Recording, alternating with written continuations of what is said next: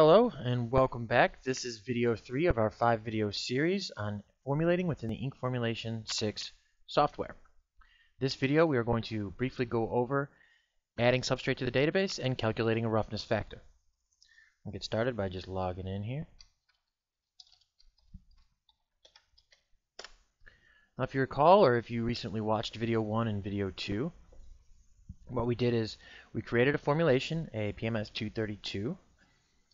We then assigned that formulation some spectral data. We created a palette formulation from that, and then a thickness object at a 4.5 BCM. We're going to go ahead and recall that formulation that we used in our job 1, 2, 3, 4, 5, 6 folder and open it up here. Okay. And there we go. So what we're going to do here is use this formulation, a known formulation, to again save our C1S from FASON into the system for later use with formulations. We're going to use our 232 formula that was rolled out at a 4.5 BCM that was calculated. Okay, and what we're going to do is calculate the roughness factor. What that is simply absorption. The higher the percentage of roughness, the more absorption your substrate has. So a film substrate should be 0, should have no absorption, should all sit on the top of the substrate. Whereas an uncoated substrate would be higher percentages of absorption. Okay, so to begin, we're going to go ahead and database substrates. We currently don't have any substrates saved in our database here, so click New and give it a designation. Coated one side. I did this at a 4.5 BCM. Any other notes, additional descriptions that you want to add? Perhaps the press, perhaps the individual who did it, things like that. Okay.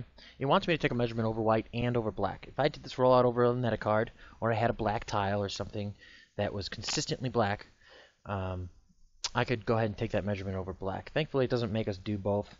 I take it right over white. I'm going to go ahead and take that measurement.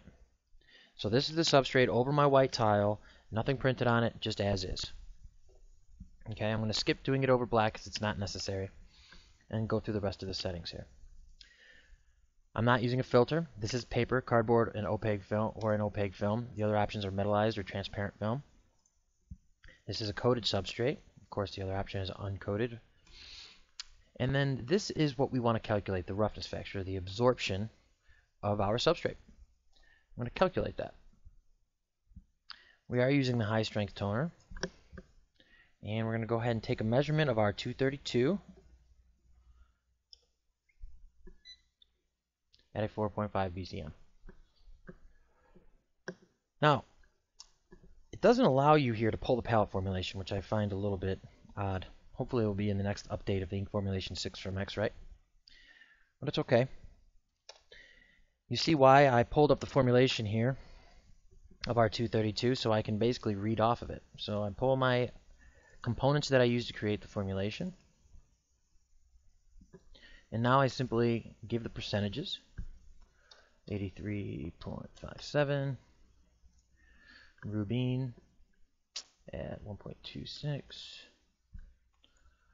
Rhodamine at 13.72,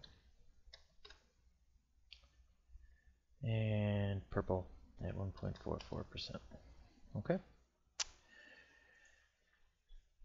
These are grams, but that doesn't much matter.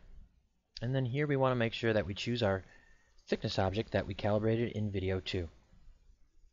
Okay, and that's it. We just press OK. It gives us a roughness factor of 5%. So there we go. Now we know the approximate absorption of our substrate that we're formulating on. I'm going to click OK to save. Here it is, C1S 4.5 BCM, and we're going to close. Now, we're going to go ahead and move forward. Just a quick formulation, show you where it shows up here. So, substrate from database, here's our C1S 4.5 BCM. The more we add, the more, of course, we can use to formulate with. To create the most accurate starting formulations, we always want to give the data, the database, as much information as possible. So that starts with creating a very good assortment. Then it moves on to creating the thickness objects, the volume of ink that you're putting to the substrate, and of course, the substrate that you're printing with. Okay? And that will conclude video 3. Thank you for joining us, and I hope to see you in the next video.